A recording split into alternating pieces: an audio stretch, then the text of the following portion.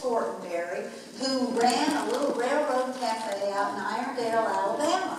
And it was about, really, my family. And that was a special book for me because they made the film. And once they made the film, it was very special to me because that film went all over the world, and no matter where I go, and if I go to Europe, people say, are people in Alabama really that nice and that sweet? And I say, yes. And you'd be surprised what they pass for fried green tomatoes.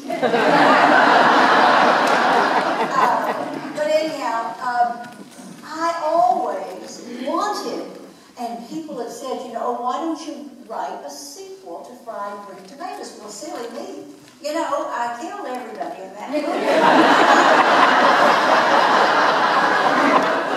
I tried to you know, I can't raise them from the dead. I always wanted to write a sequel, you know, and I just never could figure out how to do it.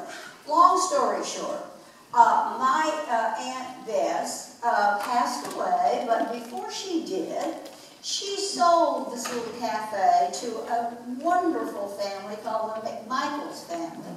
And we were very dear friends. We became friends. And the cafe, after the movie came out, from this little one-room shacky thing, expanded. So it became like a huge tourist attraction, still going out in Irondale, Alabama. And so in 1999, I was in California, and I picked up the phone to call Mrs. McMichael to ask her a question, and I can't remember what it was. And I said, hi, honey. She said, hi, and we were talking. She said, oh, honey, I'm glad you called today. She said, we've got the cutest bunch of women in here today. I said, really? She said, yeah. I said, who are they? She said, well, they've come in for lunch, and they're having a reunion of the Wasps. I said, oh, and I said, what is a wasp? And she said, well, she said they were women who flew military planes during the Second World War.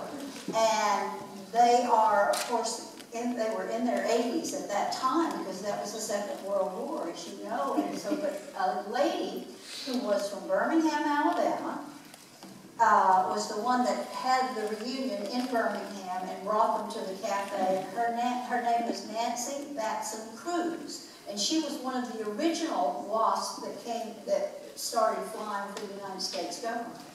And I said, well, Mrs. McMichael, that is great. That is fabulous. They're so courageous. I'm proud of them. Let me buy them lunch and tell them I love them and hello for me. Didn't think anything more about it. A year later, I received a book in the mail, and I was doing another book, and it's called I know you're sorry you asked this question. I was doing another book, and this book was sent to me, and I just sort of flipped through it, and it had all the photographs of all the ladies and the wasps, you know, and I thought, that's exciting. I really want to write about those women and want to know more about it, so I sort of put it on the shelf. Now, I have to backtrack and tell you why I wrote about my Aunt Bess. After my Aunt Bess died, I didn't get back home, and about 4 years after my Aunt Bess died, one of my aunts walked into her house and she said, oh, I'm glad you're here. Your Aunt Bess left you something. And I thought that's the strangest thing because Aunt Bess wasn't wealthy, and I had no idea what she would have left me. And she went in the other room, and she came back, and what my Aunt Bess had left me was a shoebox. And in that shoebox were photographs, pictures of herself at the cafe, her graduation certificate, and playbills for funerals. She used to preach at funerals for her health. I mean, she was a character and all these funny things. And I thought that's so strange that she would leave it to me because she had many other nieces and nephews. And I realized after I left, I thought, I miss her so much, and she was such an important person in the community, and all that was left of her life was this little shoebox And so I thought, I want to take those things out of that shoebox and bring them back to life, the cafe back to life, the house back to life, and that period back to life of the 30s. And I thought, she wants me. She wanted me to write about that because she left it to me. And so that's how I did that book.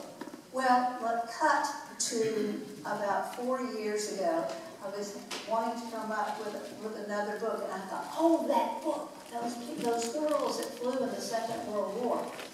And I went into my library and I picked up this book, and when I first looked at it, I didn't see the first page. I flipped through to the pictures.